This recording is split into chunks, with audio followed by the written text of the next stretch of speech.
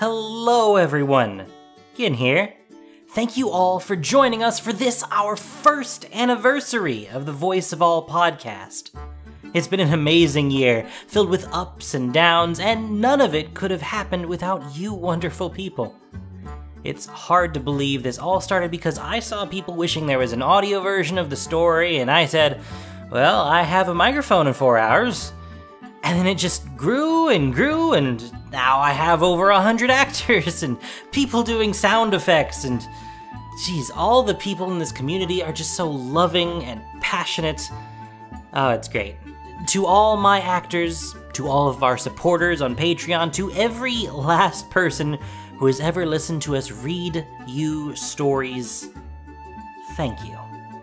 I hope to keep bringing you these wonderful stories Wizards keeps giving us and always making them bigger and better. Please look forward to some fantastic things this coming year. I hope to bring you way more stories than is expected of us. Here's hoping. And now, something I've been wanting to do for months. It always bugged me that the first story didn't have actors beyond myself. So, now, here it is, entirely redone as best we as a group could do. Without further ado, I give you Under the Silver Moon, a story by Kimberly Kryness. Episode 1 of the Shadows over Innistrad saga. Halana and Alena are trackers, hunters, and protectors who live in the depths of the dark woods that border the edges of Kessig province, the woods known as the Ulvenwald. Innistrad's ancient forest is their domain, and they have long stood as a bulwark between the horrors within and the innocence without. But of late, things in the woods have begun to shift. You know that feeling? That crawling feeling? Farmer Warren was standing in front of the long table of elders, his plump, wide-eyed wife at his side. Both had turned their backs to the elders in favor of addressing the Gotstaff townsfolk gathered in the cramped parish commons. Halana looked on from the seat closest to the door, where she sat next to Alena. It's like a beetle's crawling up the back of your neck. Right up from the base of it and straight into your hair. It was odd, Hal thought, that he should speak of that feeling now, today. She had never heard mention of such a thing before, never known such a sensation was possible. Not until this very morning. She had woken with it, something ticking on the back of her neck, crawling up her spine. It had made her feel unsettled, which in itself was extremely peculiar. So the fact that the feeling, which had crept after her out of their bed at camp, through the woods and into town, should be brought up again so soon after she first felt it, was enough of a strangeness to dredge up another wave of it. She suppressed a shudder of her own. It's so real that you have no choice but to wonder if something's really there, you know? Farmer Warren itched the back of his neck furiously. Seeing him do so made Hal realize she was doing the same. She clasped both hands on her lap. Something horrible could be burrowing under your skin, and you'd never know it. Many a townsfolk twitched and shifted in their seats, itching along with Farmer Warren. Yes. We all know the feeling, Warren, but what's it got to do with why you've come here today before the council? Elder Kolman waved his thick hand as though shooing away a fly. Everything! Farmer Warren turned back to face all 11 of the elders present. They were down from their usual 12 as Elder Somlin was absent due to her performing the second day of death rites to see good Lady Mary into the blessed sleep. That crawling feeling is how I know I'm right. Right about what, Warren? Spit it out already! Elder Glather hollered. One of our cattle is possessed, gone mad, in the middle of the night. And it ate the other one. Dragged it all round the pasture first, though. I saw the tracks myself. The pain the poor animal must have endured. Then the mad one just devoured it. It left nothing behind but the bones and teeth. There were gasps from the townsfolk. And how do you know that it was the first cow that ate the second? I saw the blood on its own snout this very morning. Hal looked to Alena. Communication between them required no words. They both knew that Warren's farm was situated at the edge of town. They both knew it abutted the woods of the Ulvenwald. And they both knew what beasts had, of late, made a fateful resurgence in their forest. In the span of a fortnight, Alena and Hal had each, on their own, dispatched 3 lycanthropes, and in addition, together they had taken out a whole pack. Small, but certainly a pack, just the night before. But those encounters had all been far enough from Gotstaff to not raise concern, Hal having followed a distant howl halfway down the Bower Passage, and the one Alena had taken was out at the Natternolls.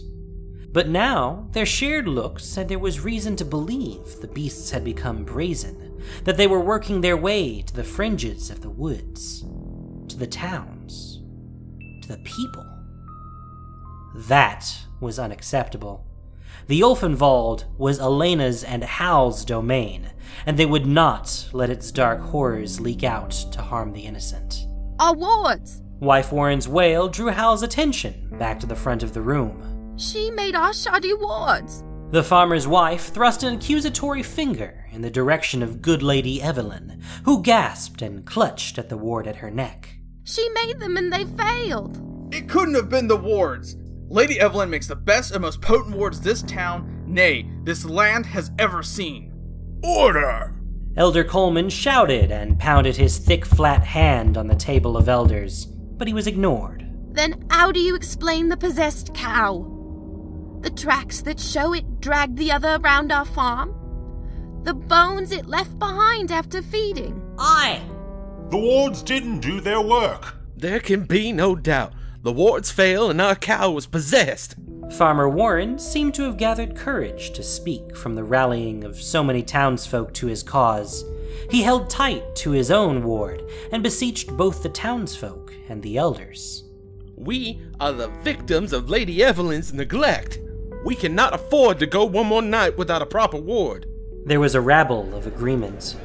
It made sense to Hal that the townsfolk would blame it on faulty wards, that they would think their cow possessed by an evil spirit.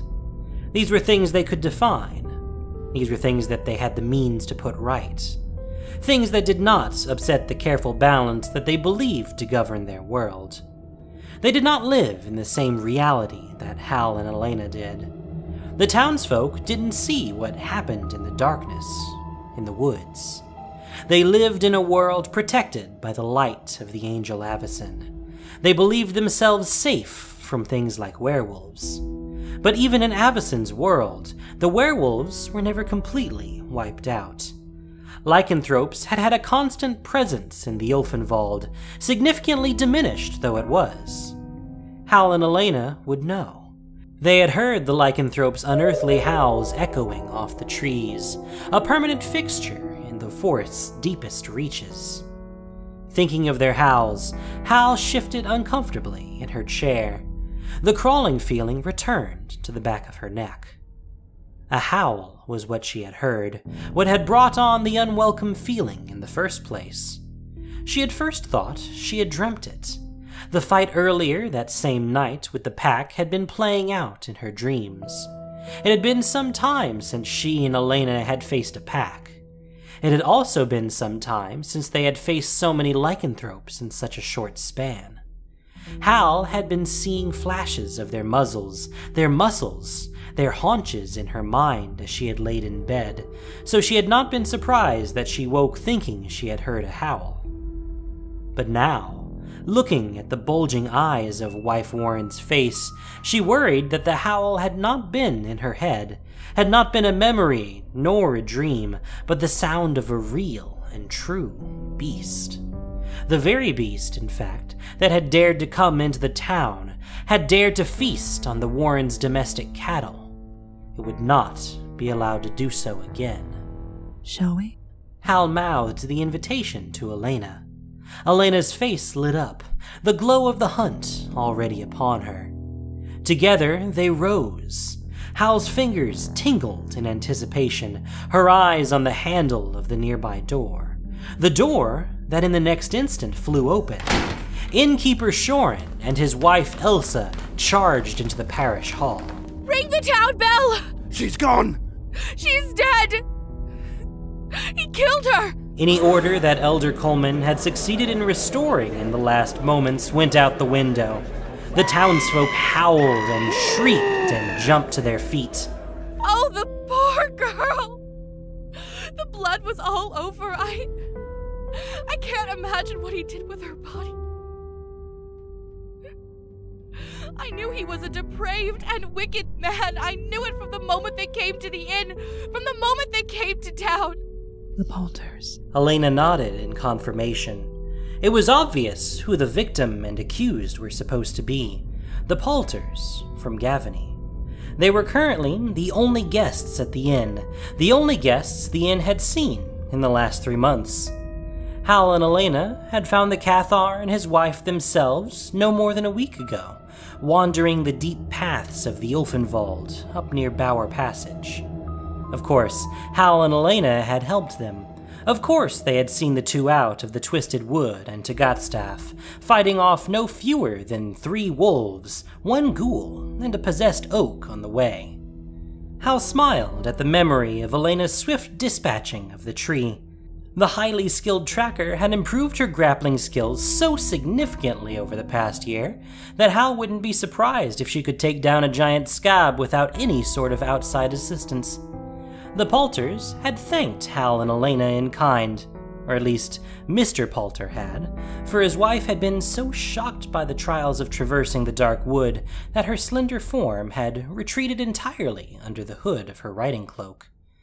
Mr. Palter, who explained he was a Cathar of the Lunar Council, insisted on giving Hal and Alena a token of protection, one that he had used many times, he claimed, to help him in his duty as guard of the mausoleum.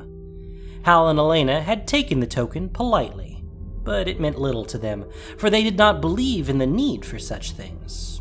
Not when they had each other. Ring the bell!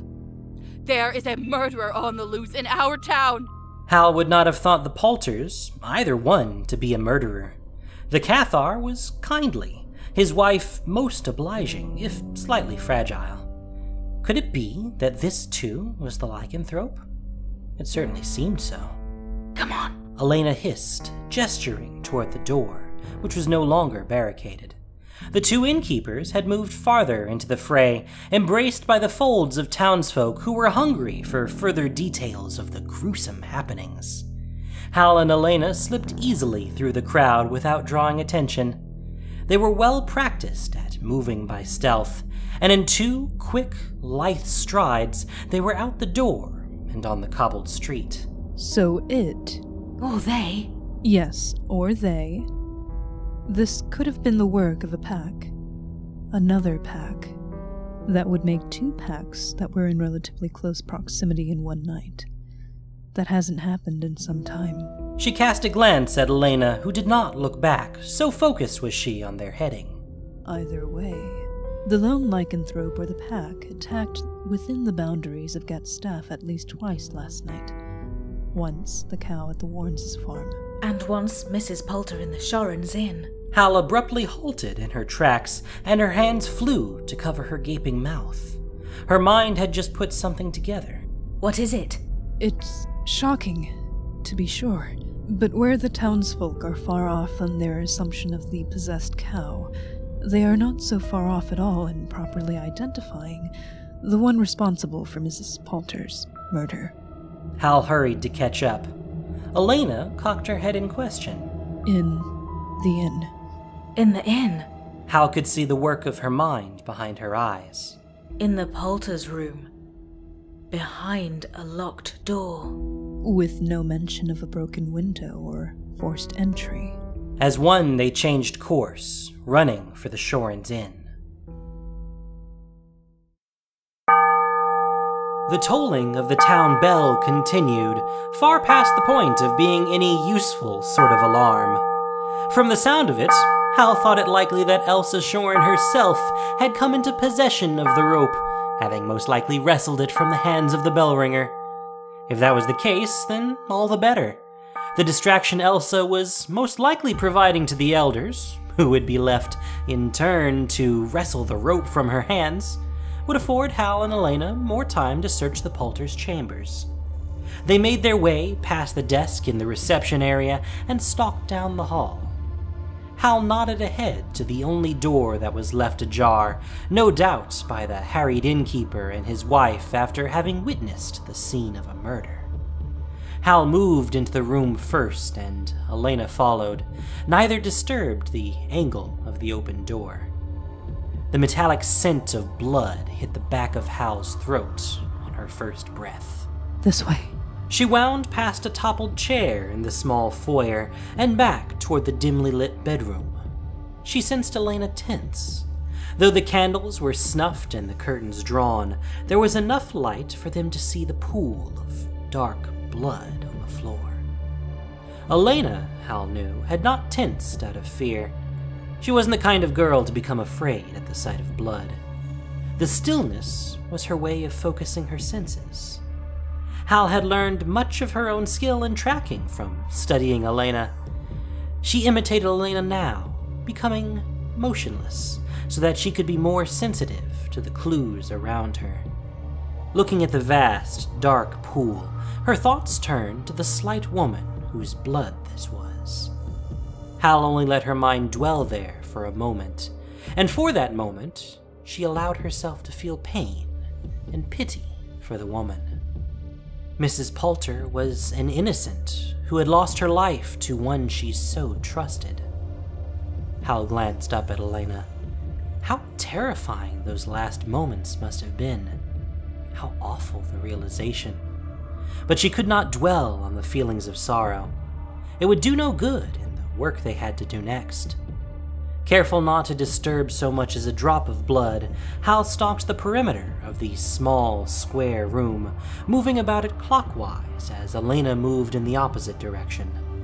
3 clues presented themselves without hesitation.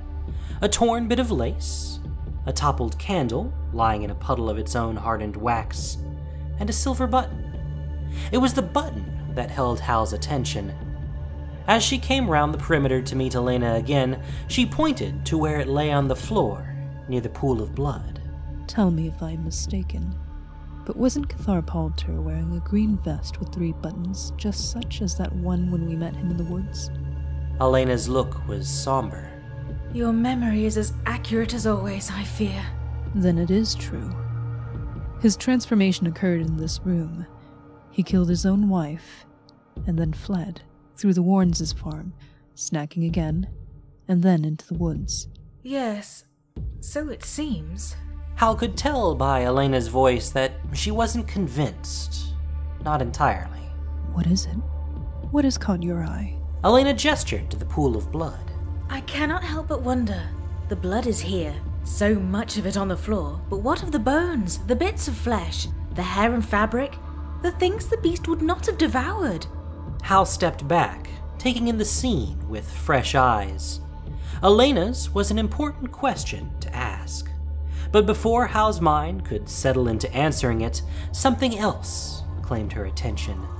Behind Alena, the door of the closet was cracked, just enough for Hal to make out what was inside. At the sight, Hal's heart quickened.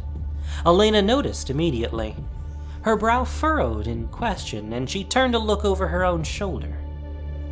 They both stood staring for a long moment. In the closet was a chair. It was an ordinary enough chair, besides the fact that it was sitting in the closet, but that in itself wouldn't have been enough cause for a concern, and that had not been what had sent Hal's heart to hammering in her chest. It was the leather straps and belts that hung from the chair. More than a dozen, of all lengths, ripped and shredded, that had given her pause. And there were 3 locks, 1 on the chair's seat, and 2 on the floor. That seals it then. He knew. Of course he did. We must stop him. We should But she never finished her thought, because in one fluid motion, Hal wrapped her arm around Alena's midsection, drawing the girl to her breast and pulling her into the shadows. Together, they stood still and silent. They were so well practiced in this form of concealment that their breaths instinctively fell into sync, low and shallow, difficult even for the most astute of creatures to detect. It had been the silence that had alerted Hal, or at least the lack of clamoring noise, which had been sounding continuously up until that point. The bell was no longer ringing. That would mean that the murder investigation was on. The din of echoing footsteps and muffled voices confirmed it. The townsfolk were headed to the scene of the crime, to the very room where Hal and Alena were now pressed into the corner. The creaking of the door to the inn said to Hal and Alena that they could not go out the way they had come, at least not without needlessly arousing suspicion. As a rule, they avoided run-ins with the townsfolk whenever possible. The townsfolk tolerated Hal and Alena. They accepted the presence of the trackers in Gottstoff whenever the two came to town, because they had aided visitors and townsfolk alike on their journeys through the Ulvenwald. But at the same time, the townsfolk knew that Hal and Alena lived in the dark woods, and for that reason they were considered other. Glances were cast, suspicions shared in hushed voices, and prayers uttered in passing. Hal sensed as much fright as dislike on the sense of those to whom she came too near. It would do no good to be found at the scene of a murder. Alena nodded to the window in the back of the bedroom, the one that opened into the alley. Perfect. Hal smiled at Alena's ever-dependable adeptness at getting them out of tight situations. On their way out, Hal carefully and quietly closed the door to the closet. There was no reason for the townsfolk to see the thing that would so rattle and upset them. No point in stirring up such worry that would surely come with even the barest hint of the presence of a lycanthrope. The people need not believe they were being hunted, for they were not. Hal and Alena would handle this. They would protect the innocent. The Ulvenwald and its threats were for them to manage, and they would. They timed the opening of the window with the banging open of the outer door to the room. The sliding of wood over wood as they closed the window was then drowned out by the thumping of heavy boots and competing baritone voices as the elders and other townsfolk flooded the room. Hal and Alena climbed down into the alley without any of the townsfolk being the wiser.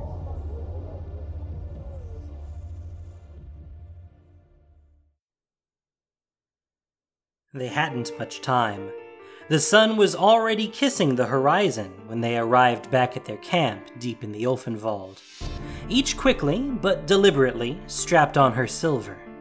Of course, they always carried one small blade of it. It would be foolish to be completely unprepared, but until recent events there had seemed no need to carry more.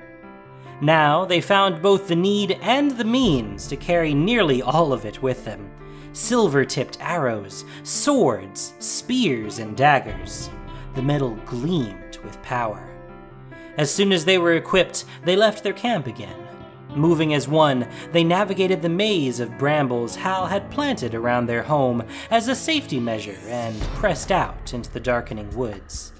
Alena was first to pick up on Cathar Palter's trail. She was often the first to get a scent. Her nose, though petite and perfectly round in a way that set her whole face alight when she laughed, was also sharp and discerning.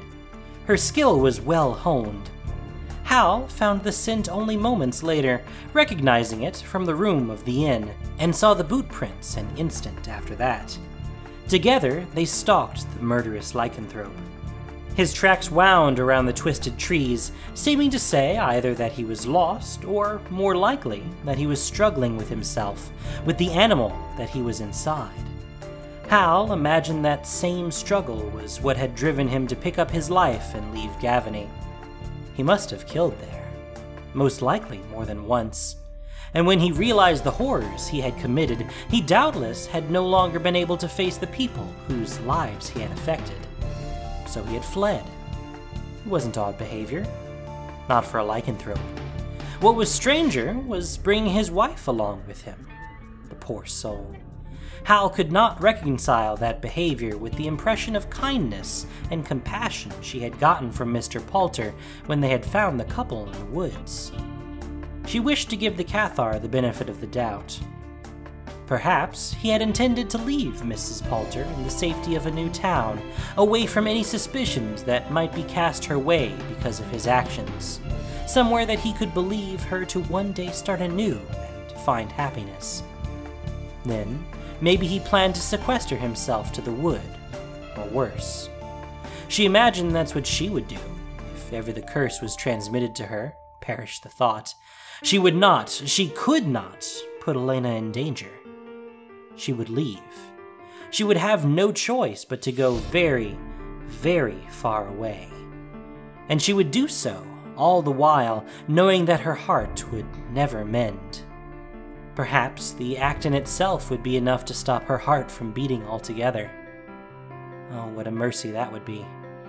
If that is what Mr. Palter had tried to do, Hal felt nothing but the deepest sympathy for him. That is, until the next moment when she thought of Mrs. Palter's blood on the floor. Regardless of his intentions, Mr. Palter had failed the one he loved. He had not been strong enough, and his shortcomings had resulted in the end of her life. As though in response to Hal's shifting feelings toward the Cathar, his tracks shifted too. It became clear when his transformation had taken place. For one moment, Hal and Alena were following the boot prints of a man, and the next they were tracking the paw prints of a beast. They moved along the lycanthrope's path until abruptly and unexpectedly, they came to a crossroads. Hal and Alena eyed the split trail at their feet, visible thanks to the light of the silver moon. From the point where they stood, Cathar Palter had gone 2 different directions, surely at 2 different times. He must have gone one way first, and then, at some points, near or far from this intersection, it was hard to say, double back and gone the other. East to Gatstaff, or west to the deep woods. It seems our beast was fighting an inner struggle. Hal nodded. It did not surprise her that, though she had not vocalized her theory, Alena's mind had landed in the same place. So, which way did he go first? Where is he now? Did he let his cravings drive him to town, then at some point retreat? Alena looked into the wood. Or did he try to overcome, only to be driven back to town by his cravings? Hal looked to the town. We have to. Go to the town. They ran. The point at which the tracks emerged from the Ulvenwald was at the edge of the Warrens' farm. That was unsurprising. Lycanthropes were known to return to feeding grounds that had proved fertile in the past. But Mr. Palter had not fed there this night. At least not yet. The proof of it was that one of the Warrens' 2 cows remained, standing far to the side of the field, its back toward the tracks in the pasture, which Hal could make out now in the light of the moon. They were, as Wife Warren had described, thick and curved, as though a heavy body had been dragged over the tall grass, round and round, compressing the blades beneath it as it went. Sorry animal. Hal wandered into the tracks, tracing the path the lycanthrope must have taken. This was strange work for one so bestial in nature. Why not just feed? Perhaps he was fighting his urges, even then. A picture of who Cathar Palter was began to form in Hal's mind.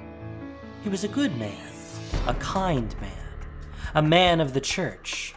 His intentions, it seemed, were in the right place, even when he was not of his right mind. I've lost his scent completely. Alena's words brought Hal back to herself. As she joined Alena in a search to pick up the lycanthrope's trail, she reminded herself that intentions were nothing without action. She and Alena would have to kill the werewolf. Murder! There's been a murder! It's the bell ringer! Oh, poor Orwell is dead! Then came the ringing of the bell. The rope once again pulled by Lady Elsa herself, no doubt. Alena and Hal wasted no time. Before Lady Elsa's voice had ceased echoing, they were moving through the night like two shadows. Concealed in the dark alcoves, they closed in on the press of townsfolk who had gathered round the bell. Careful, silent posturing allowed them to see through the massive shoulders and necks to the pool of dark blood on the ground at the base of the bell tower. There was no mistaking the pattern. This was the work of Mr. Palter. The lycanthrope had killed again. As though in confirmation of Hal's conclusion, a howl sounded from the Ulvenwald. Without a word, Hal and Alena took flight toward the woods. But before they were out of sight of the square, Hal glanced back over her shoulder. Something about the scene niggled at the back of her mind. There was no time to wonder what it was, however. She turned back toward the trees. They were on the hunt. Entering the woods through the Warrens' farm, it was easy to pick up the large lupine tracks again. They followed the trail past the point where it diverged, this time moving west, deeper into the forest. Hal realized where they were headed, the hinge of Old Avabrook, the lost capital. It was a place of geists and werewolf scavengers. Perhaps they would face more foes than just the ones they were pursuing. As she ran, Hal touched the hilt of her favorite dagger, ready to defend her woods. Suddenly, Alena held up her hand and ground to a halt. Hal nearly trampled her, but managed to stop just before colliding, her eyes on the sight that had given Alena pause. There before them, on the forest floor, was the body of the bell ringer. Orwell was ghostly white, his skin withered for lack of blood in his body. A body that was, for the most part, intact. His limbs were splayed out as though they had been carefully arranged, and all around him the underbrush and grass had been tromped down as though something heavy had been dragged over it. Something was not right. There should not be a body. The beast should have fed. Senses on high alert, Hal and Alena stalked the scene, Alena at the perimeter and Hal along the path of dragging. She knew it before she paced it out. The shape of it, the look of the curves, it was the same shape as the marks in the pasture at the Warrens' farm. This made no sense. Was this the result of some sort of ritual? Was this tracing of a pattern something Mr. Palter did to resist the urge to consume? What kind of lycanthrope were they dealing with? Hal looked to Alena to ask that very question, but Alena's eyes were glued to a place further on into the woods, barely lit by the light of the moon. Hal followed Alena's gaze and saw it too. A second body. When they approached, they found that the same that had been done to the bell ringer had been done to the ward maker, Lady Evelyn, appendages splayed, grass beat down. And just beyond was the body of Elder Somlin. Again, the same pattern in the grass, the same arrangement of the arms and legs. Elder Somlin was to have been seeing to the death rites. But then she must never have been given the chance. Look. Hal pointed to a detail that made her hand tremble. It was the lace of Elder Somlin's blouse. It matched the bit of lace that had been left behind in the Palter's room at the inn. And there, at the cuff of the Elder's sleeve, they could see the gap where the bit they found would have fit. If Elder Somlin was the victim at the inn... If that was her blood... then what of Mrs. Palter? The crawling feeling returned to Hal, this time running straight up from her tailbone to the top of her skull. The shiver that passed through her was augmented by the vibrations of the howl that rang out at that very moment in the night. And what of Mr. Palter? I believe it's time to find out. Alena darted off in the direction of the howl, and Hal followed. As they ran, Hal noticed that they were moving parallel to another's trail. She adjusted her heading to align herself with the tracks. They were boot prints. Mr. Palter's boots. Something in Hal's mind clicked. What is it, Hal?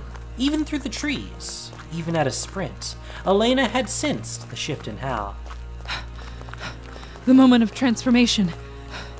Hal's mind was racing along with her feet, putting together pieces, struggling to find an answer to a question that she did not know how to ask. If it happened there, back in the woods.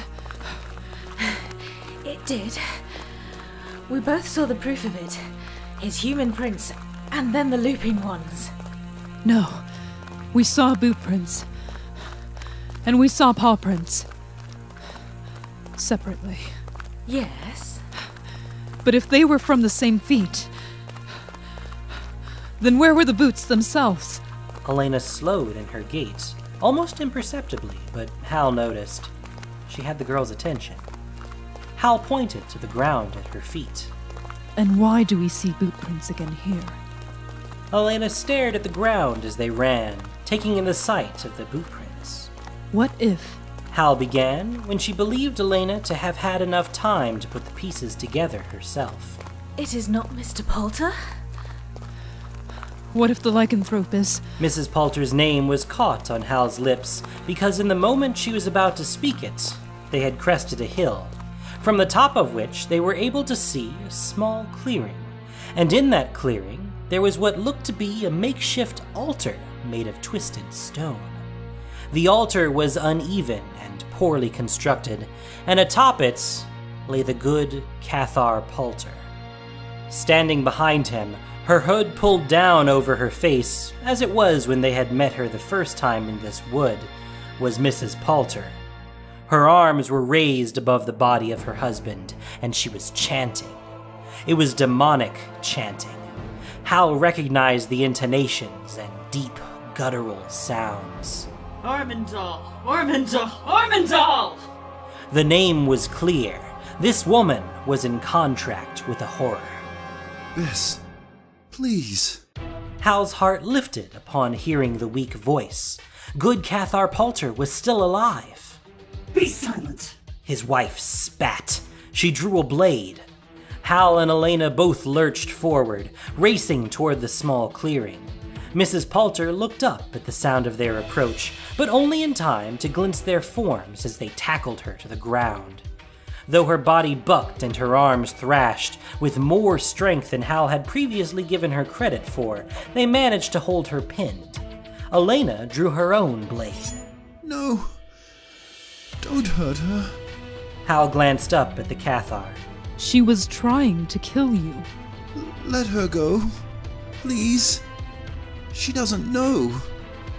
Oh, she doesn't know what she's doing. It was her, wasn't it? She killed them. All of them. Alena held her blade to Mrs. Palter's neck. The Cathar did not deny it. The blood in your room at the inn that morning. That was Elder Somlan's blood, wasn't it? You knew what she was capable of when you left Gavany. When you brought her to Gatstaff. You tried to bind her in the closet, but the straps could not hold the evil that possessed her. And then she got out. She tried to kill at the Warrens' farm. She etched her demonic markings into the ground, but you stopped her. However, after that you lost control. You followed her around the town, unable and unwilling to stop her from collecting her victims. So instead you brought them here, to hide them. To hide her. One after another you moved the bodies. 3 bodies, Mr. Palter. She killed 3 innocents. It's my fault. It's all my fault. The mausoleum was under my guard. Whatever emerged from it, I could have stopped it. Hal doubted that very much. The demon's name, Ormondal. She had heard it before. And from the stories she knew of it, it was not a demon that a single mausoleum guard, no matter how good-hearted and well-intentioned, could have stopped. For the 3rd time that night, her heart went out to Mr. Palter. But her sympathy for him was not enough for her to consider letting Mrs. Palter free, for the woman was lost. What was left writhing under Hal and Alena's grip was not Mr. Palter's wife. That would be an impossible thing for him to understand. Hal nodded to Alena, who readied to plunge her blade. But just then, Mr. Palter half fell, half launched himself off the altar, his body crashing into Hal and Alena. In that instant, their shared grip was loosened, just enough for the cursed woman to free herself. Mrs. Palter leapt to her feet, and Hal could feel the power collecting within the slender waif of a woman. Then Mrs. Palter opened her mouth wide and roared down at Hal and Alena. The sound was not unlike a werewolf's howling. Something gripped Hal's mind as she and Alena sprang for the woman. What about the werewolf? The pieces still didn't fit. The tracks in the forest, they had been clear lupine prints.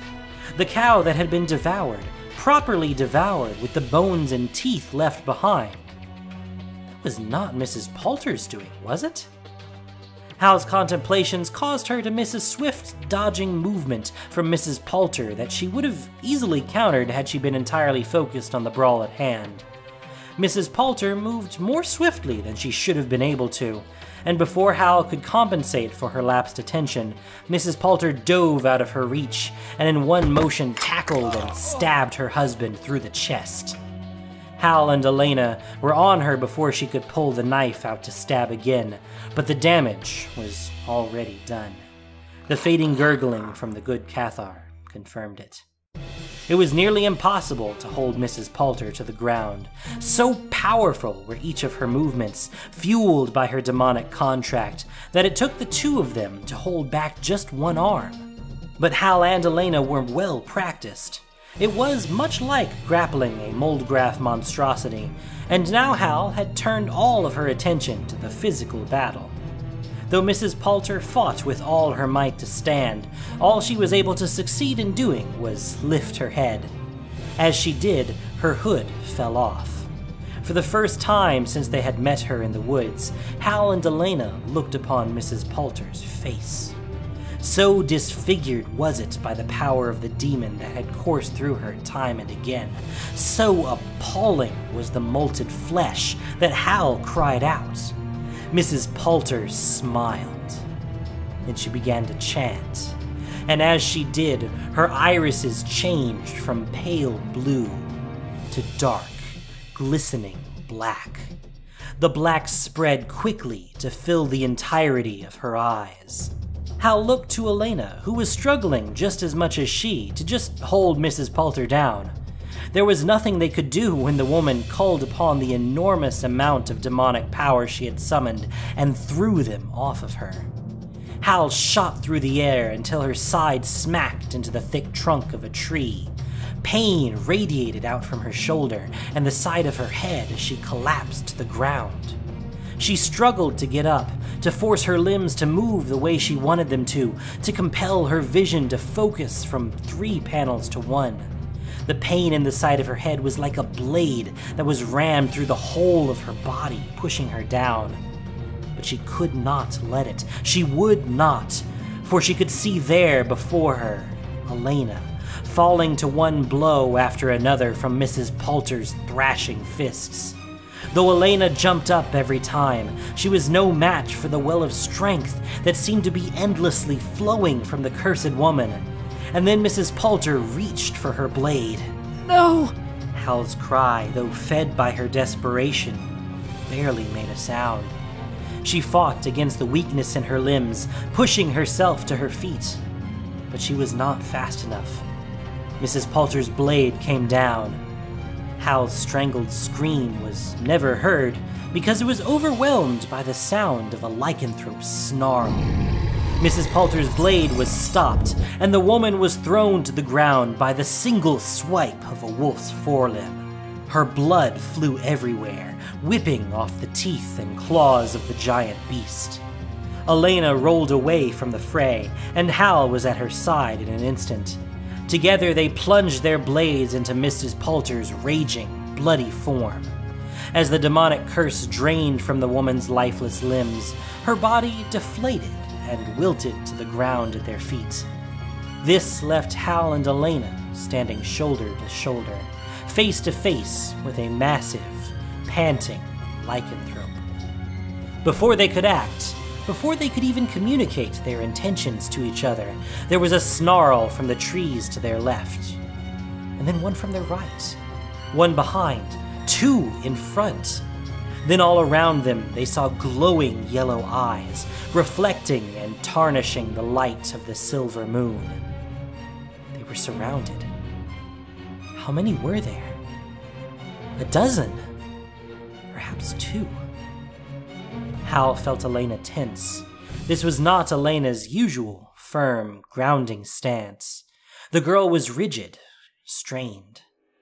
Hal raised her bloody dagger, locking eyes with the biggest of the lycanthropes, the one standing before them.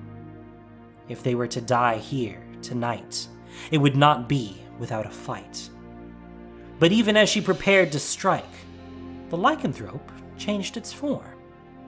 It happened so quickly that Hal barely registered it. Suddenly, the beast was a human woman, with hard lines and a striking figure. The silver moon shone off the woman's pale skin and glistened off the white tips of her long hair. Never before had Hal seen a lycanthrope turn back to human form in the heat of battle. Never. It was impossible. Yet here it had happened. For a moment, none of the three of them moved. Then Hal held up her dagger and, very slowly, keeping eye contact with the woman, set it on the ground. Alena shifted and cast a questioning look at Hal, but registering Hal's certainty, she proceeded to do the same. Hal thought she saw a very slight nod from the naked woman before them, and then the woman turned to the rest of the surrounding pack, all of them breathing heavy, battle-ready, hungry. The woman shook her head once, short and sharp. A whimper sounded in response. Just one, and then the pack turned and disappeared into the trees of the Ulvenwald. Hal and Alena were left alone with the woman who had just saved their lives. Hal cleared her throat. She was going to say thank you, but the words would not come. Instead, she unbuttoned her outer coat and offered it to the woman. Thank you. The woman took Hal's coat, shouldering it on. Thank you. I did not do it for you. I have been tracking her. She nodded to Mrs. Palter. And others like her. There are too many in our towns. So it was your tracks, and you who ate the cow. If it was not for my desire to end her wretched life, I would not have saved your lives. But seeing as you have been left alive, I will tell you this only once. You must cease your killing of my pack. The werewolves?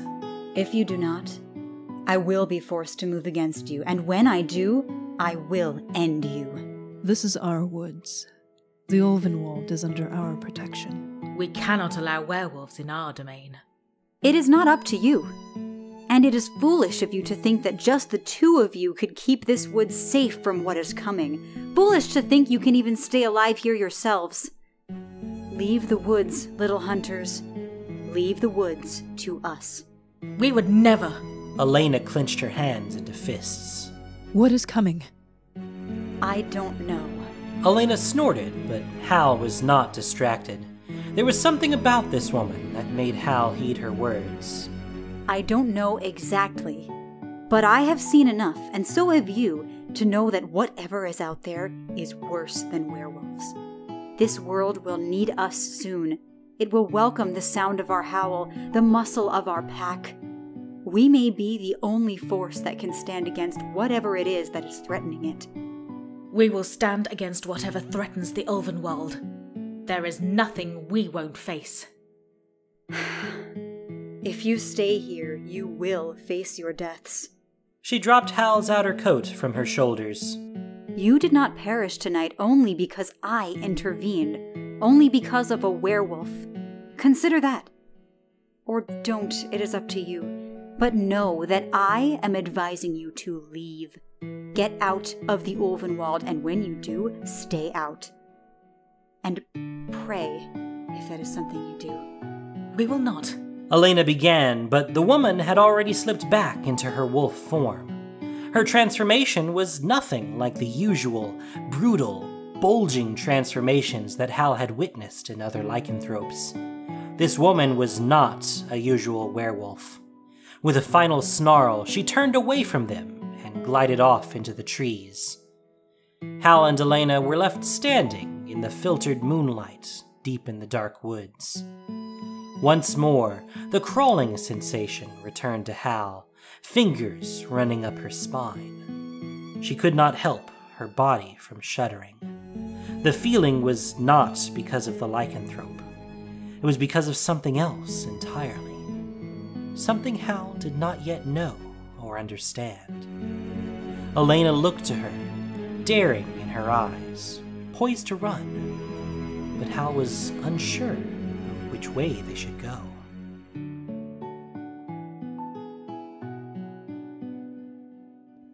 Arlen Cord darted between the tangled trees. The foolish humans. How could they be so blind? She hoped she would not be forced to kill them one day. They were strong and wild, characteristics she valued. In another life, she might have befriended them. But this was not that life. In this life, Arlen could not have friends.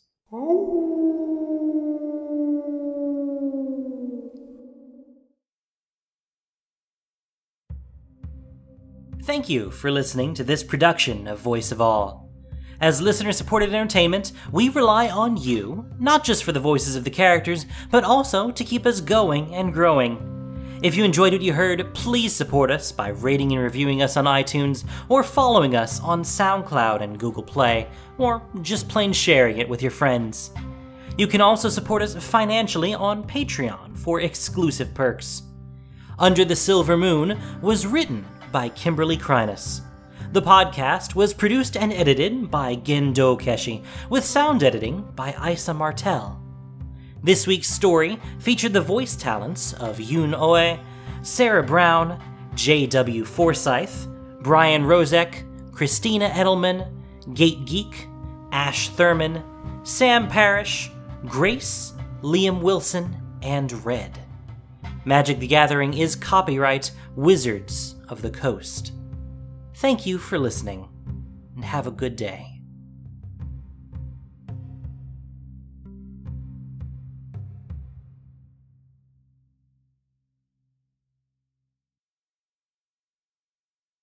Sometimes when this place gets kind of empty, the sound of the breath fades with the light.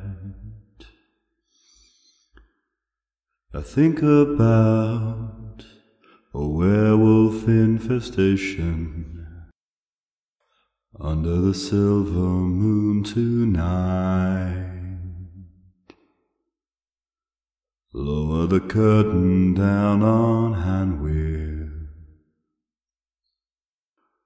Lower the curtain down, alright. I got no time for private consultation under the silver moon tonight. I wish I knew what you were looking for. I might have known what you would find. And it's something quite peculiar. A man being sacrificed by his wife.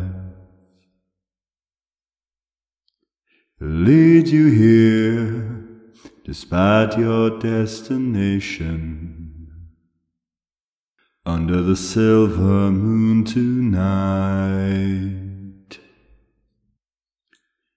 I wish I knew what you were looking for. I might have known what you would find.